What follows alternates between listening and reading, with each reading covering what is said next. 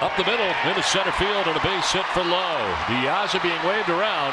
Castillo's throw to the plate is going to be close, and he is out at the plate. Rusney Castillo guns down De Aza at the plate.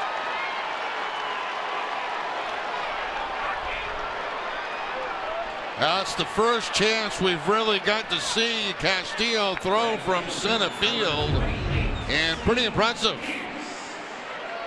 Comes up firing. The ball's going to be up the line just a little bit, but on the hand is the tag from Christian Vasquez.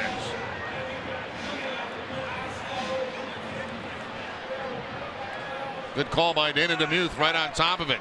There's the tag right on the hand before the foot gets to the plate. So Castillo picks up his first assist in a Red Sox uniform.